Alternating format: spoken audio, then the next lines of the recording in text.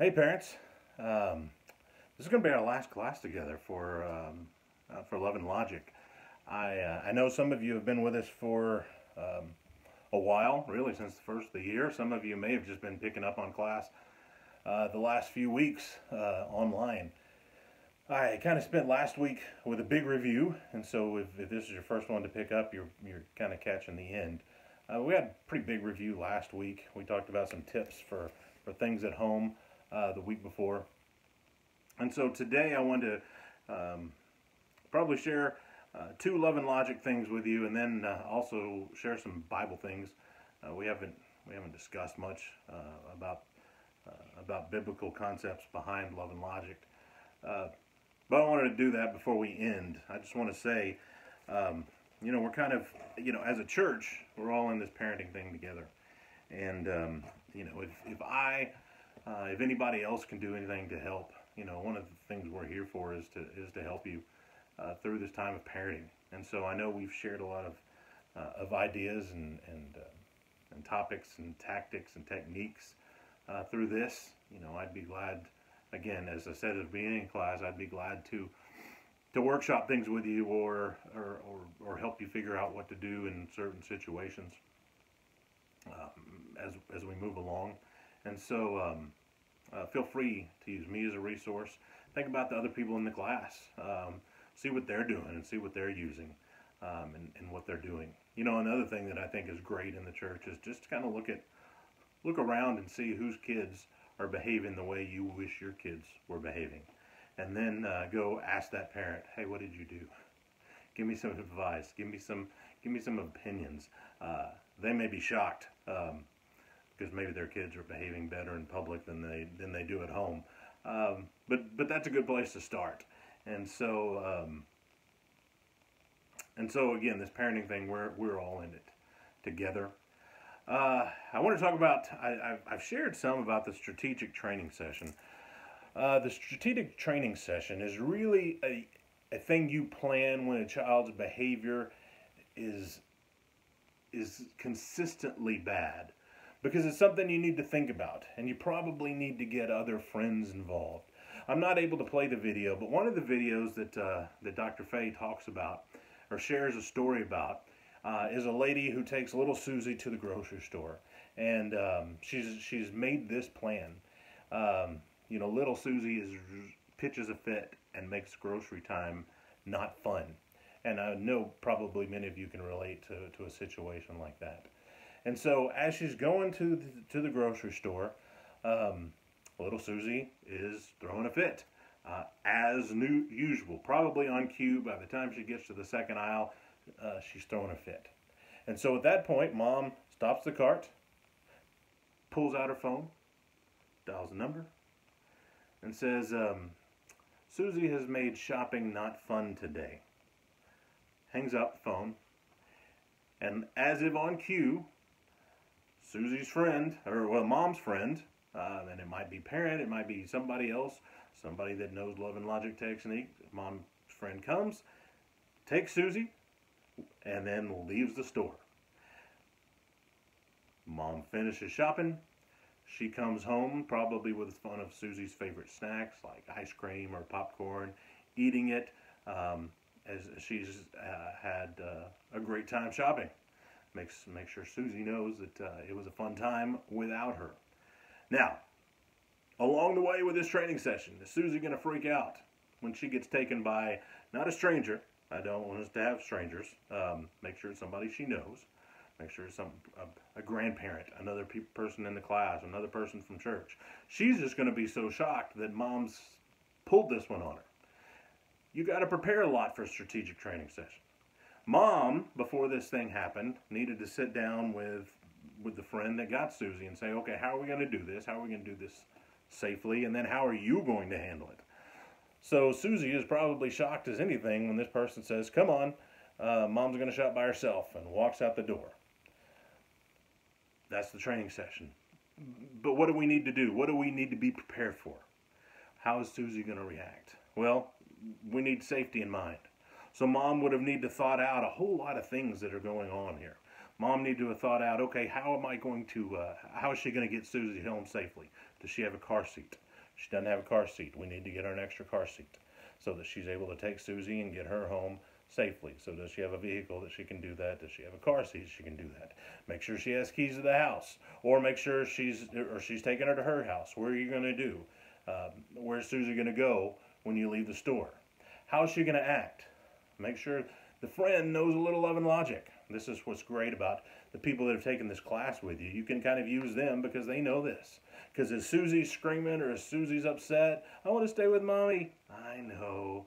How sad. If they're using the same empathetic statements that Mom would have used, Susie will know, man, something is up here. I don't know what to do because this is what I get with Mom. Now I'm getting it with Aunt Margie or with Grandma or with a friend from church. Okay, so so we need to be ready for that, so that she's safe, so that the adult that's helping knows what to do. What happens if we think Susie's really going to pitch a fit and really going to go to town and maybe get to the point where, you know, this person's not my mommy, they're taking me?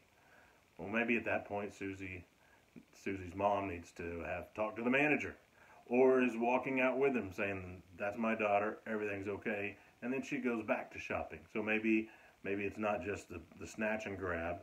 You got to know how Susie's going to react. Because again, you don't want the police called on Mommy's friend who's helping out in this training session. So that's the whole idea between a strategic training session. It's a time when you can really say, okay, this is a constant problem. Shopping is a constant problem. Putting a seatbelt on, getting to school on time. We've seen several stories about getting to school on time. Remember the one about the parents just left the kid there. Kid wasn't waking up to his alarm. Left the kid there with a babysitter. And the kid was going to have to pay the babysitter to either sit with him all day or get him to school, right? And so that was kind of a strategic training session. Now, what are we going to do that's going to make a big impact? But in order to do that, we need to kind of think through it. Have all of our bases covered. So it looks like we've handled this with no sweat. It's like a plan that just went off. And Mom and Dad were calm, cool, and collective. They used their empathy. They had people waiting. They had it all planned out. The kid won't know what hit them. And maybe it's that other consequence that needs to go on. We talked about delaying the consequence. How are we going to handle this? And so we think through what it is we're going to do. I hope that made sense as I was describing it. I was like, okay, are they really getting it? The strategic training session, again, is something when there's a consistent behavior that we really need to work on. Like, and it might be bedtime, or it might be every time we go to McDonald's, it's not fun because the kid pitches a fit every time we go out to eat. And so we're going to go out to eat, and that kid gets left with everybody else, or gets taken out at the time the fit occurs, so that they know, man, maybe I shouldn't throw a fit. And maybe you have to plan this a couple of times before they finally get it. But again, we're trying to teach them responsibility, and we're trying to let them know here's what it is. So if you have one of these instances, I'd be glad to help you work out a strategic training plan for the specific incident, or the specific bad behavior that you're dealing with. And so feel free to ask, or ask somebody else around, how are we going to create something that's going to take care of this problem? The other thing I want to talk about, and we've addressed this in some ways, but there's a spot in the book that just says professional help, when to seek it. Sometimes our kids have different types of troubles, and troubles are really maybe beyond what we can handle or what we can understand. The pressures our kids face is tough. Sometimes the situations that they face are tough. Sometimes there is literally a different chemical balance that's going on in their brain that they need help with. And so I want you to know, and Love and Logic teaches this as well, seeking professional help is not something that is a failure of you as a parent. It doesn't speak to you couldn't just handle it, all right? Sometimes there are things that are going on that maybe we don't understand, but maybe we can't fix.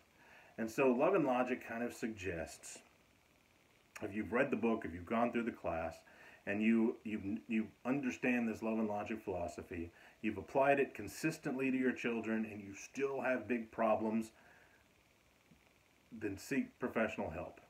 Or if the situation has gotten progressively worse over a 3-month period with no improvement inside, seek out a counselor. Ask for help. We've already talked about it even in some of our classes, that even some of our kids that we have now have different things that have gone on in their history or different issues. Seeking professional help is not something that is a failure on you as a parent. So please do that. And if you have a question on whether you should seek help, talk to me, talk to another parent who may have gone through some of these things. And we can also even direct you to some resources that might help you. And just know also that seeking counseling is not something that's going to lock you into a lifelong need for having counseling. Sometimes counseling sessions can be 1 to 5 sessions. Sometimes it takes longer. It really depends on the kid. It depends on how you can work through things. And so don't be afraid to seek professional help if you need it. Okay. I want to share just a little bit and just a few minutes on some of the biblical concepts and some of the things I think about when talking about love and logic and when presenting love and logic. There's no Bible that's talked about in the curriculum or even book, but some of the concepts are just laced all the way through. I think about choice. We spend a lot of time talking about choice. All of us want choice. All of us want to manage our own destiny. We as parents sometimes help our kids shape opportunities to make their own choices so that they're making good decisions. I go back to the Garden of Eden, and I think about what God did. Giving choice is all about love from a creator. I mean, there in the Garden of Eden, God put man, and he says, I've got all of this that's yours. And there's no rules. But I want you to, except for one, just don't eat this tree that's there in the middle of the garden. You have access to everything else. Don't eat this one. Only one rule. Now, most of us go, we can handle one rule. We could deal with that. If it was me in the garden, no problem. I can follow one rule. Well, here's the deal, we can't.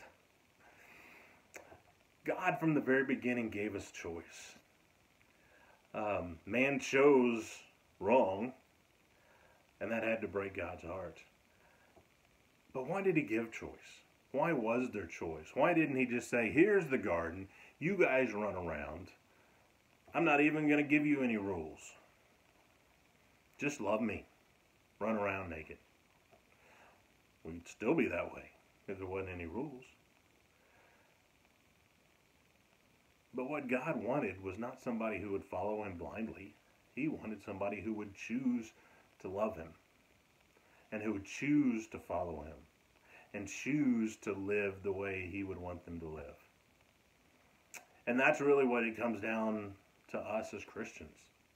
I mean, every one of us that follows Christ has made that decision to say we want to follow God instead of following self. Now, we often make the decision of doing our own thing, just like Adam and Eve did. But choice is something that we've been given.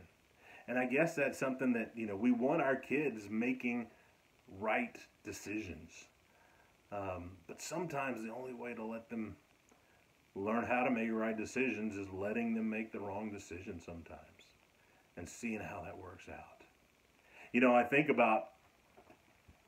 about mankind, and I think about this concept of sin. And anytime we choose sin, it leads us down a road that Paul says eventually leads to death. I mean, when, desire and sin, and when it's born and conceived, it gives birth to death. That's a bad place to go. Anytime there's sin, and think about sin, there's always consequences. From a kid, we lied to our parents, we got in trouble. We cheated on a test, we'd get a bad grade. When there's adultery, it breaks up marriages. When there's sexual immorality, it brings out unwanted pregnancies. When there's, things that we do to abuse our body, whether it's smoking or drinking or drugs, there's a physical toll it takes. And sometimes that lifestyle and that activity leads to other things. When we steal or we break the law, there's a consequence of jail. All of those things I've described are consequences, right? God said, here is sin. Sin is going to lead to some consequences.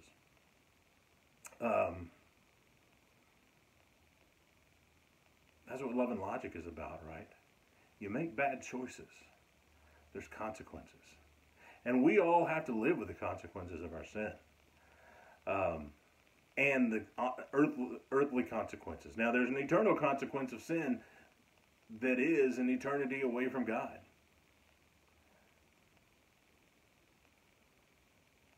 But there are earthly consequences. Some of the things I've mentioned. Jail, mistrust, infidelity, broken hearts, broken lives, broken bodies.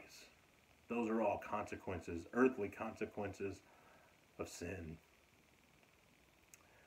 And those are things God does not protect us from. God lets us deal with those things. But here's what's neat about a loving God. You see, God loved us so much. God loved the world that he gave his one and only Son. Jesus came into this world and he emptied himself as a God. Philippians 2 says he did not consider equality with God something to hold on to. He emptied himself. And he became man. He took on the nature of us. It says he became a slave and obedient to death, even death on a cross that he didn't deserve. And as we read about Jesus' life, the very first thing he did that happened to him in his ministry was he was tempted. The Bible says in Hebrews, we don't have a Savior who doesn't recognize what we've gone through. We have one that was tempted in every way, but yet he didn't sin. There's a great old hymn where it says, Jesus knows all about our struggles. Jesus knows because he experienced them. Jesus understands. When it says Jesus knows all our struggles, or when Hebrews talks about, hey, we don't have a high priest who doesn't understand what it's like to be a human. We have somebody who understands. And so when we come to Jesus and we say, I have really messed up. These things are going bad in my life. I've got tough temptations. It's almost like Jesus is able to say, I know. That's not fun. Jesus is the ultimate empathizer because he knows all about our struggles. He was tempted in every way. He understands us. And he comes beside us in love. And he says, follow my teaching. Take my yoke on you. And I'll give you rest. My way is easier. I'll give you rest. And so we have another choice to make. Yes, we're going to have to deal with the consequences. Yes, Jesus is our ultimate empathizer. But when we choose to follow Jesus, he takes away the consequence, the eternal consequence. We're still left with the earthly consequences. But he takes away the eternal consequence. And that's an awesome thing. As we talk about, those things and what Jesus does for us, and I'm going to tie this back to our kids here. We want our kids to follow Jesus as well. That's not something you can make them do. That's not a battle you can have that you can force. Now, don't get me wrong, we can have them at church. You can have them at Bible class up to a point. But it's almost like how we teach them chores. It's almost like how we teach them to have to take out the trash. We model it. You know, there's us, the chore, the child, and fun. We're happy about doing this. We're taking out that trash together, and we're just, as they're holding that little corner, we're doing this, and we're having fun. And we're enjoying this together. We're washing the dishes together. But eventually, you know what I said? At some point, you pull out, and it's just them, the chore, and fun. Enjoyment. That's how we should teach our kids faith. We go to church. We serve. We love others. We worship. We share. And it's us and the child and that faith activity, and it's enjoyment. And it is fun. And we're showing them that it's fun. It's not just, you guys go to class, I'm going to stay home and watch the ball game. You guys go do that surfing activity as a youth. We're going to stay home, take care of ourselves.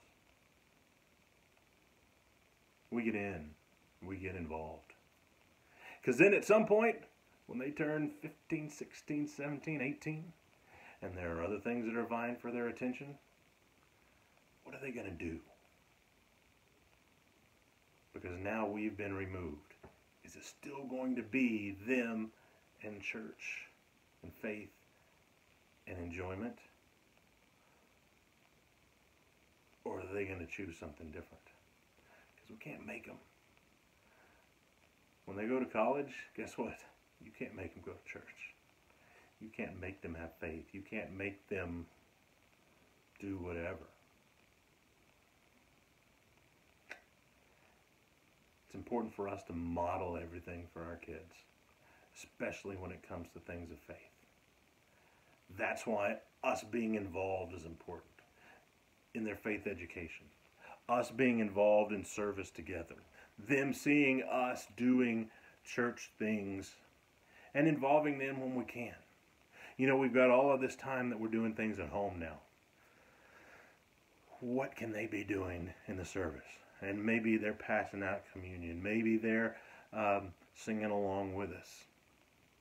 I know we've got some children's things coming out as well, where they can have children's church together. Again, that's things that are fun. Class can be fun. How are we teaching our kids during this time when there is no Bible class? Ryan's sending out a lot of activities. Be thinking about those things, especially now when we're not at a building and we don't have great teachers. You guys as parents are the teachers. So how are we doing? How are we modeling these things? This is the way that we pass on faith. Let's pray. Let me pray for you. Let me pray for our kids. And again, if I can help you in any way down the road as this in this parenting journey, I don't have all the answers. I didn't always do it right, but I'll consult with you. Remember we talked about the good consultant. I'll tell you what other parents have done, and then I'll say, let me know how it works out. All right. I've enjoyed the class, guys. Let's pray. Dear God, we thank you for loving us. We thank you for sending your son. He is the great empathizer. Help us to learn from him. Help us to let our kids know. We know what their struggles are because we've been there too. Help us to love our kids. Help us to share our kids. God, help us to model faith for our kids. I thank you for the opportunity that we have. We've learned a lot of techniques about to give us some energy back, to help us to be better parents, to teach our kids to be responsible. But God, help our kids to learn to trust in you. Help our kids to learn that worship together is important, that service is important. Help them to learn that because we model that in our own lives. God, thank you for your son. Help us every day as we grow to be like him. It's in his name we pray. Amen. Thank you, guys.